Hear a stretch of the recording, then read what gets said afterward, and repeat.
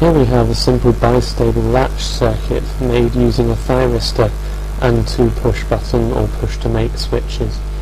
Pressing the set makes the LED come on and stay on. When the set is released, you can see that it's latched, as a bistable should.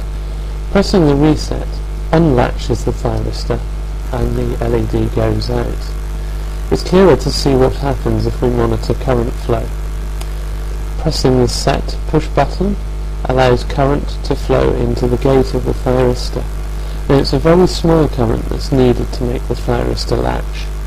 Releasing the set switch stops the current flow into the thyristor. Here you can see there's no current movement, but the thyristor is allowing current into the anode and out of the cathode.